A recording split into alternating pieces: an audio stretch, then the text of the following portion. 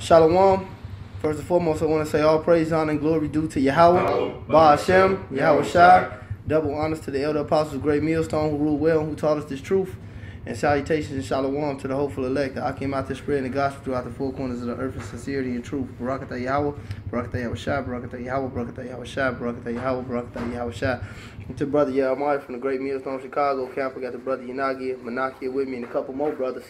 We just down here doing a quick lesson before the lesson, because it's taking kind of long to do the real lesson. So basically, we're going to get into it and we're going to open right up. Go ahead, brother. This is Jeremiah chapter 25, verse... A little louder. This is Jeremiah chapter 25, verse 28.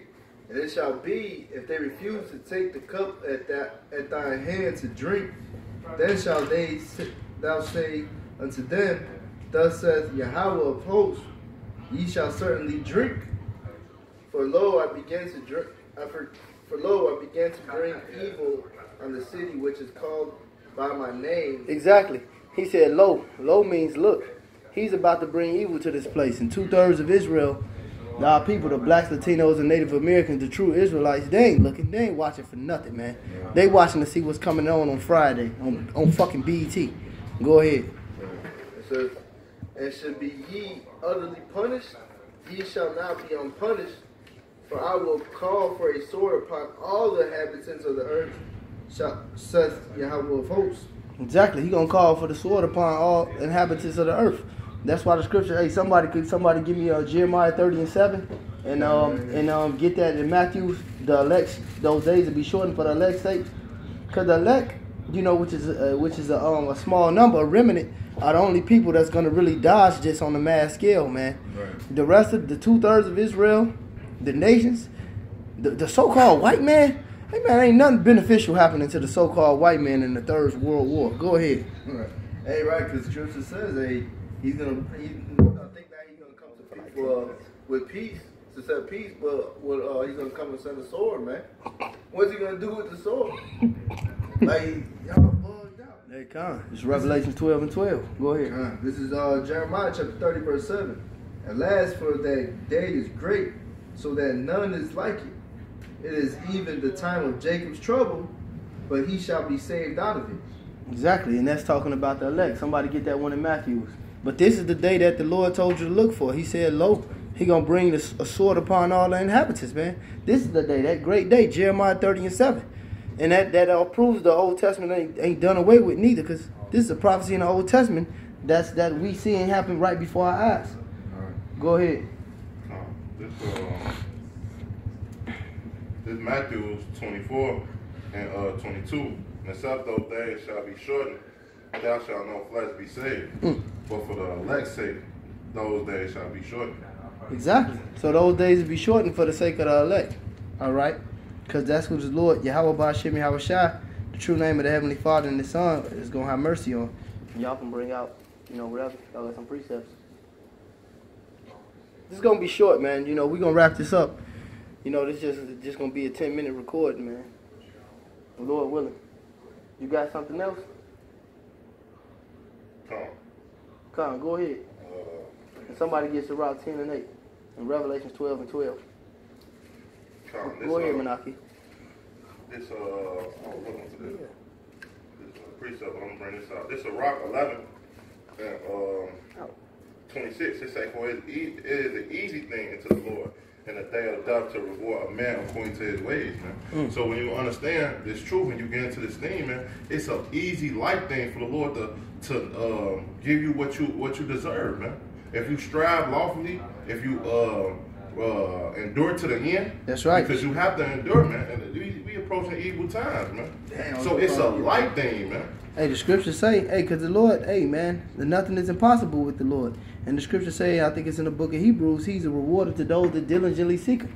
That's right. That's why we keeping the law, statutes, and commandments to the best of our ability, going out to the highways and the byways, enduring affliction, which is light, man. This is light. What the scriptures say is light and for a season. The only reason, man, if your affliction feels too bad for you, then that means you got your mind wrapped around some shit that don't even matter. That's boiled down. You say that in verse 27, so Rock 11:27. The affliction of an hour make a man forget patience. God damn, Joe. I was thinking about that earlier. And his deeds shall be discovered, man. But I couldn't find it. Go ahead. That's Salakia. That's beautiful, man, because you got to understand, damn. man. These niggas losing patience, man.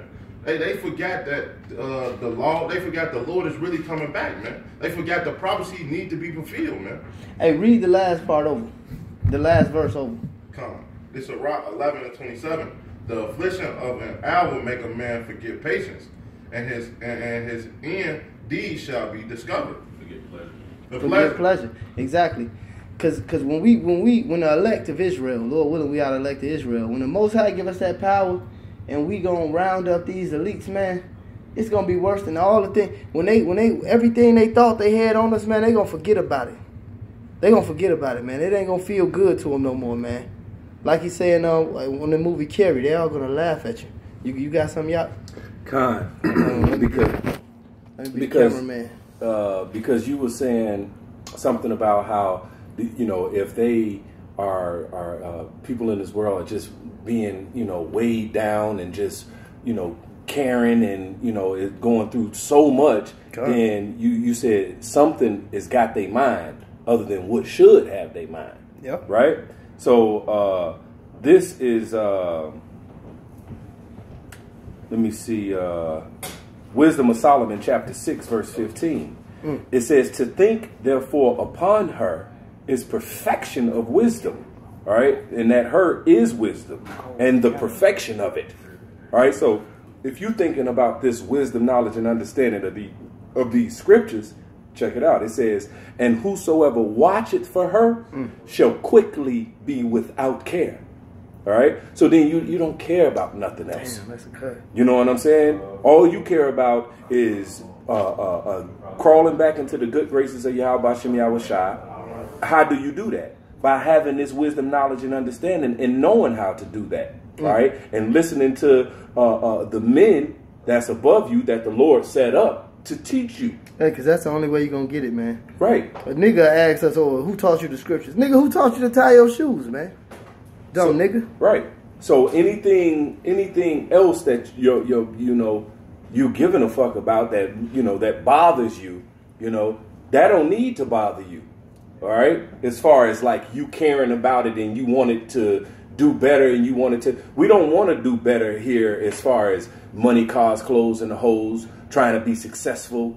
Only success we want is the success of the understanding of these scriptures and how to please the Most High. That's pure. Okay, that's what we care about. Anything else, if it happens, it's just like, oh well, you know what I'm saying? May the Lord give me the strength to deal with this, you know what I'm saying? And just keep it pushing. You know, but if you're watching for true wisdom, knowledge, and understanding of these scriptures, then you're going to be quickly without care. All right, you don't care for the things of this world. You don't care about the money, cars, clothes, and the hoes trying to be successful here, man. Go ahead. This is Rock 11 and 21. It says, marvel not at the works of a sinner, but trust in the Lord and buying that labor, for it is an easy thing in the sight of the Lord, the Son to make a poor man rich, man. It's easy for the Lord can just I'm gonna read the next verse. It say verse 22, the blessing of the Lord is a reward of the godly, and suddenly he maketh his blessing to flourish, man. So it's easy for the Lord can just make us rich or put that you feel me,